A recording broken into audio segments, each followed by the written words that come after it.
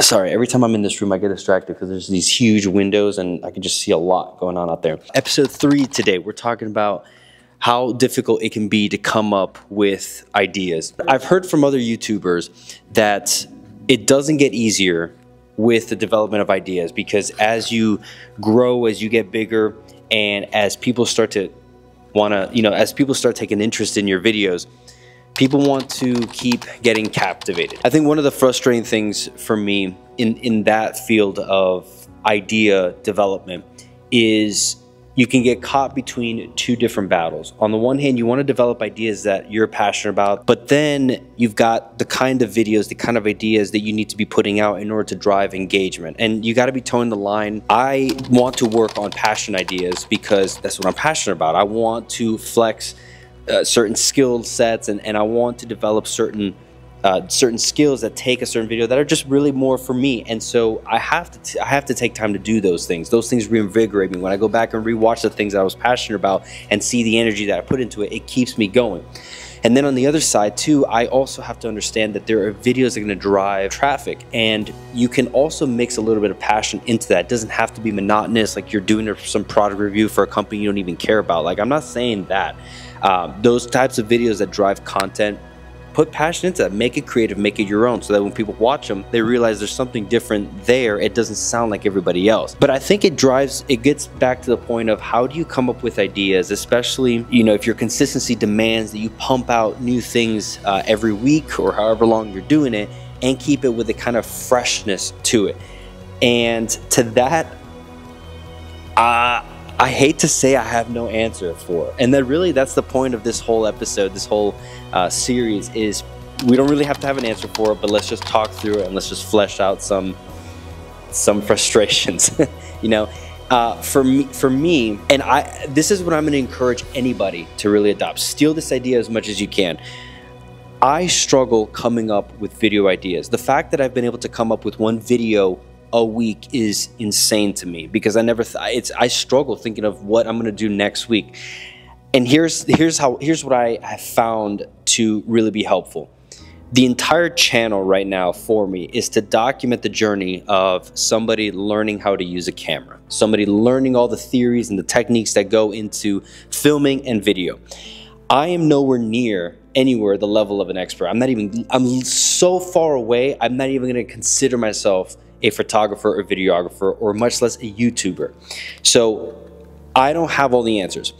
But what has allowed me to keep coming up with new ideas is I want to learn. And you're never going to stop learning.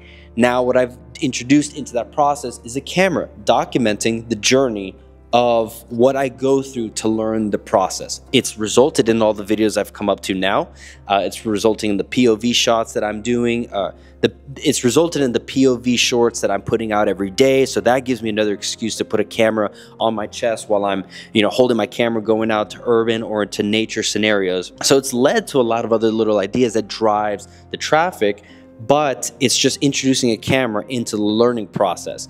So if you're in any field you're in, if you want to start a YouTube channel, but you struggle with idea development, think about what you're doing, think about your learning, think about the developmental process, and just throwing a camera into the mix. Find creative ways to let us in on your process. If you're a crane operator, or you drive tow trucks, or you drive semis, I mean, it could be the most like mundane thing you can think about. If you mow people's lawns, throw a camera in there, make time lapses, talk us through what's going on with machinery, what's your day like, just talk us through. You'd be very surprised who's interested. And while I find my footing, while I find my niche, and while I figure everything out, I'm just taking you guys along for the ride. And so every week I'm able to come up with a new video because maybe I'm learning something, or maybe I'm putting something to the test. Maybe I just bought a new product and I want to take it out into the wilderness and see what it's like, metaphorically wilderness, into the wild. And so when you think of a channel like that, it opens up so many doors, because now literally anything you do with that tech or with that field that you're in becomes the content. You don't really have to think twice about it. break it up in several parts if you want to talk about one specific topic. And I think the important thing too is do not worry about who's going to watch it. One of the things that's just the weirdest thing for me to hear is when I hear people on YouTube that have thousands or millions of subscribers, and they'll say in podcasts or behind the scenes videos, they felt like, you know, if they have several million subscribers, but only 10, 50,000 people watch them, they'll say it feels weird saying that nobody watched it because they're comparing their numbers, what they envision people would watch, the amount of people that they envision would watch, to the people that are actively following them. I think that that is something that starts from early on. And I have found myself with I'm not even at 2,000 subscribers, and I don't even care about how many people watch the video because I want to do things for the pure enjoyment of it and bring people along who are equally passionate about it. That's like come in all of my videos. I think in my first couple of videos I may have done this, but in all of my videos I don't tell people to subscribe or like the video. You know, I'll tell people to leave a comment just to engage because I thoroughly love conversing with people, but I'll never tell people to subscribe or like the video because you know how to do that. You don't need anybody to tell you how to do that. What I want to do is I want to give you an opportunity into my world. If you enjoy it, great, you stick around. If you don't, okay, that's fine. There's thousands of other people better to watch, and I encourage you to go find those people. But I will never be.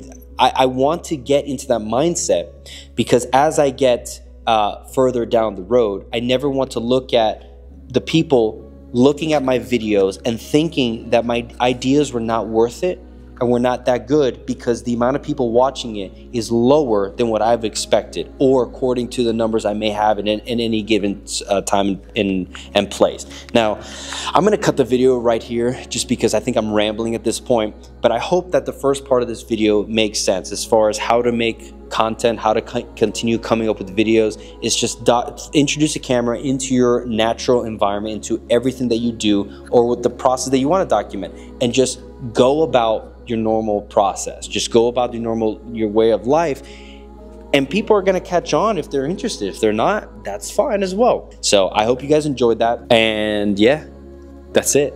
We'll see you guys in the next video. Peace. See you next week. Bye.